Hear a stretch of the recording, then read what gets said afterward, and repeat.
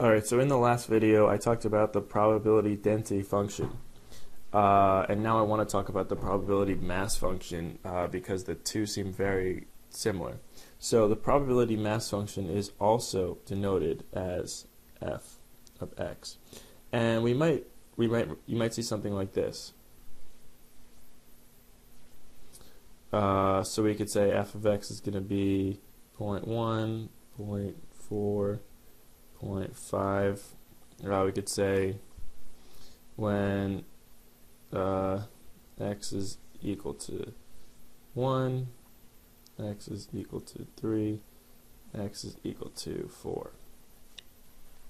Now, the reason that this is a probability mass function is because each one of these is actually considered as a mass as opposed to a density. Now why is that?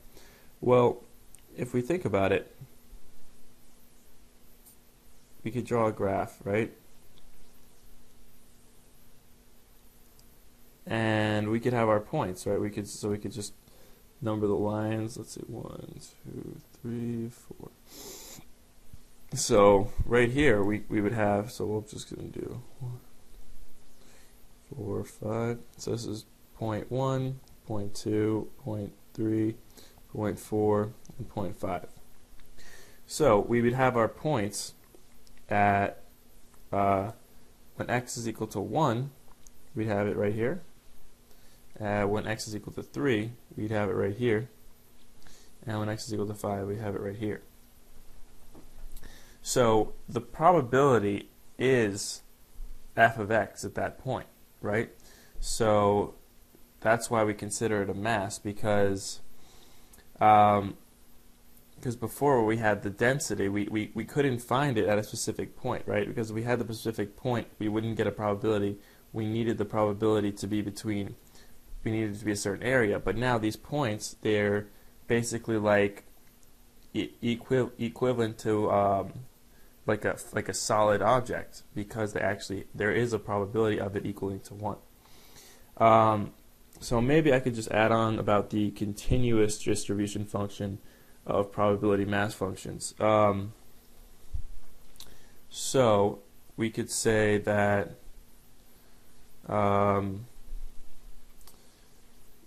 let's see if I could figure this out. So this is what the continuous distribution function is usually written this way. So we would write that of x is just going to be, for this, is going to be 0.1 for x is less than or equal to 1. It's going to be 0.5 for x is greater than 1 and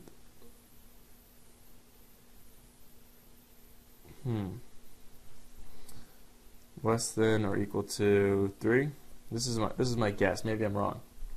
And then it's going to be 1 for x is greater than or equal to 4. So let's see. You know what? I think this is wrong. So once x is equal to 1, we're going to get 0.1, right? So before that, it's going to be 0. So when x is less than 1, the cumulative distribution function is 0. When x is less than 3, when x is less than 3, and it's greater than or equal to 1, then we get our 0.1. Once x reaches 3, so when x is greater than or equal to 3, that's not a 3. When x is greater than or equal to 3, until it's less than 4, we're going to get 0.5 because it's the cumulative sum of these two. So we're gonna draw them out in a sec. And once x is greater than or equal to 4, then we get 1. So right here, so this is our graph of f of x. So each of these have a specific weight. So we could say that right here, we could say that the probability of x is equal to 0.1, or the probability that x is equal to 1 is going to equal 0.1, right? And then similarly right here, right here, you could say that the probability that the random variable x, remember this is big X, is equal to 4 is equal to 0.5. So basically, so we could say that f of x is just going to equal the probability, we're just going to use it in this maroon color though, is equal to the probability that x is equal to little x, right? So they're the same thing. And that's only with in the discrete case, not the continuous case. So that's why before we had the probability density function in the continuous case.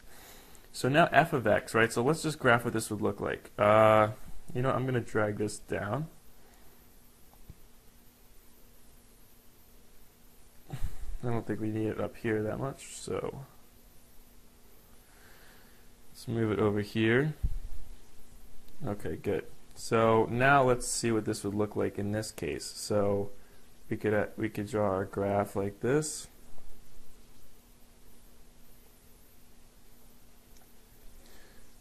And I'm going to just do a dash every point too. So 0.2, 0.4, 0.6, 0.8, 1.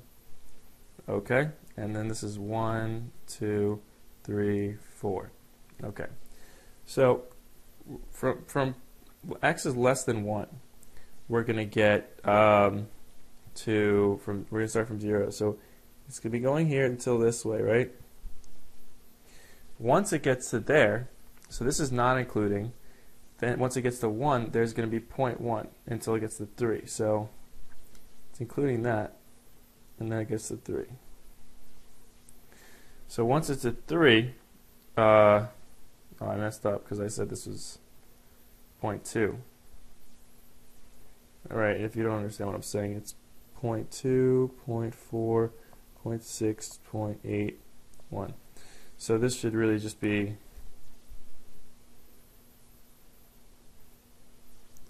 to there. And I'm just going to write these out too so I don't get confused.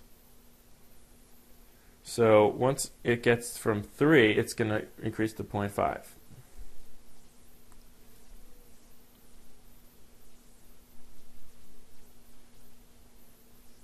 Okay, and then once it's at 4, it's going to increase to 0.1. So that's basically it.